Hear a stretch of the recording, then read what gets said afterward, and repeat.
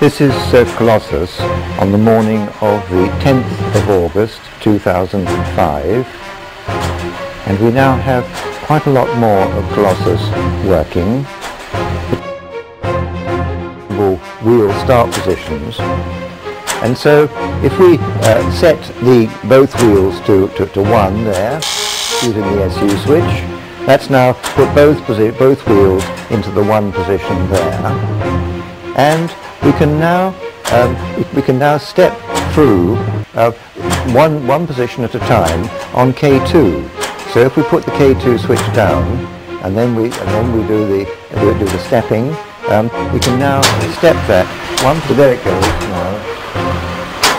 9.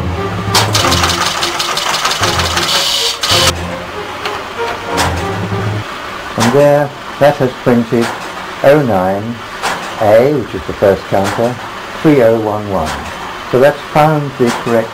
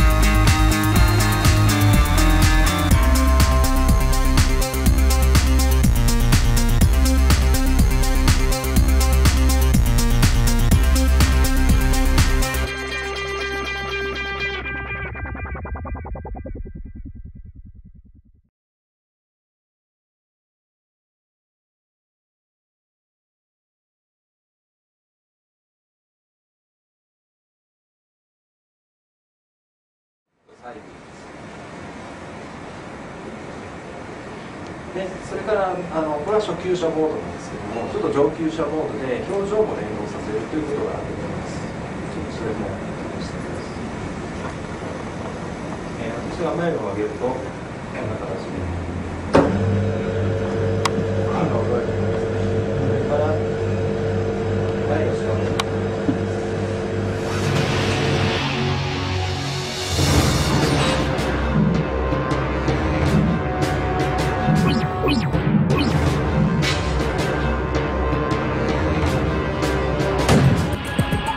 Now, the NLOS cannon joins the PZH-2000 by doing most of the work by itself. The automated artillery system of the NLOS cannon really reduces the strain on day-to-day soldier activity. It automatically selects the correct ammunition, sets the fuse, loads the shell, selects the right amount of propellant, loads the propellant, and then aims and fires the gun. All of that in 10 seconds. And all this can be achieved with just a two-man crew. 20 seconds after the vehicle or the crew receives a fire mission, the first round is downrange. Can fire then 6 rounds in a minute. And for survivability, that vehicle can then displace 20 seconds after that last round has been fired. 3 columns, 150 plus. They want that command. A lightweight composite armor is just the start of the NLOS cannon's self-protection measures. An active defense system also detects and destroys incoming grenades, missiles, or artillery rounds. You can engage more targets. You can reduce the number of people actually that you have to deploy in combat, so you can be more survivable. The NLOS is quick on the draw and also fast on its feet, enabling the crew to get in and out of battle quickly and quietly. You've got a hybrid electric drive that knows what the power demand on the vehicle is, how much power am I using, how fast am I going, so that it's always operating at its peak efficiency. The diesel engine also charges a lithium-ion battery, so the NLOS can travel at up to 55 miles an hour and do it quietly. We save fuel, we provide more power, and we do that very intelligently. Battery power alone lasts up to 20 minutes, and with weight-saving rubber band tracks, it can sneak up on the enemy and give it a big surprise.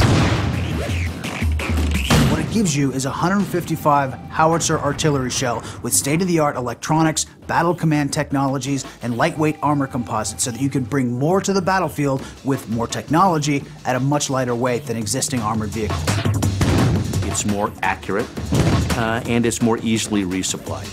It's more effective, it's more lethal, it's more technologically advanced. It lets soldiers have all of the benefits, all the effectiveness, all the lethality. It is an ultimate weapon.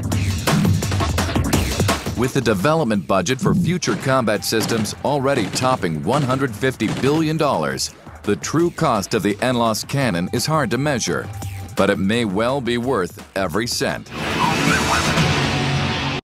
China's Tianhe-1A supercomputer overtakes its U.S. rivals to become the world's fastest computer. The supercomputer will be used to aid weather forecasts and help locate undersea oil fields, among other uses.